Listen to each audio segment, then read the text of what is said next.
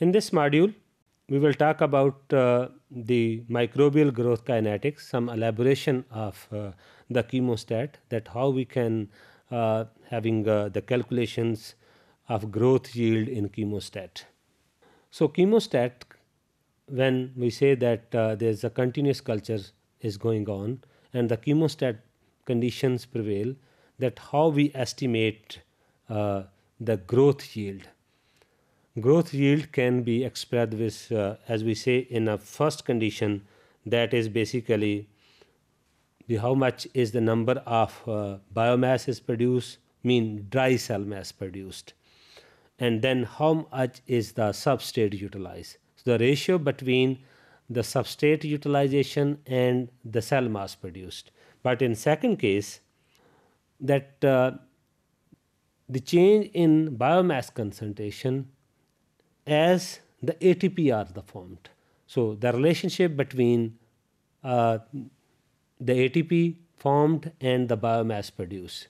So yield coefficient is related to the ATP concentration. And then the yield coefficient can also be determined with respect to the oxygen concentration utilized when the biomass is produced. So in these three cases, then we can easily see that the yield with respect to ATP synthesis, oxygen consumption is relatively constant for many organisms, but the yield of the cells per mole of the ATP synthesized under condition which the energy substrate limitations and high growth rate, which is approximately 10 plus 2 gram per cells, then the yield of the cells per mole of ATP is not constant for all bacteria.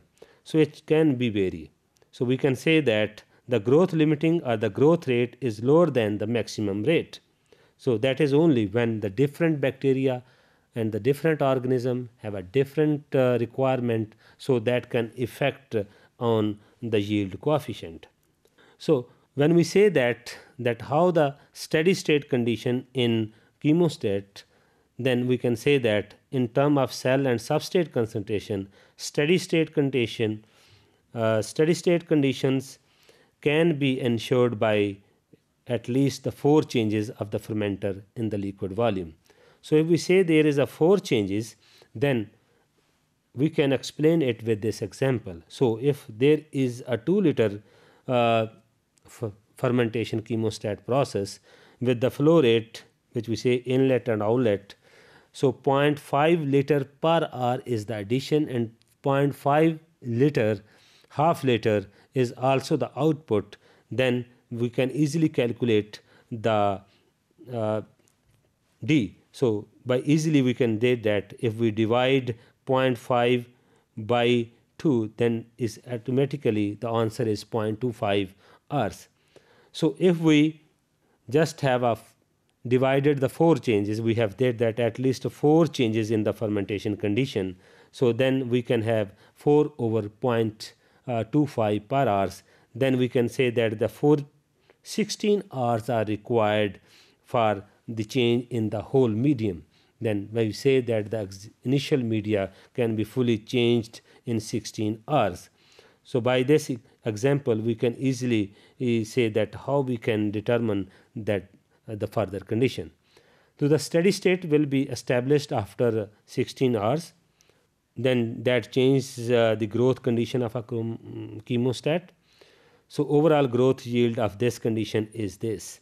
So we have already discussed this equation that yield coefficient is equal to x minus x naught over x naught minus s.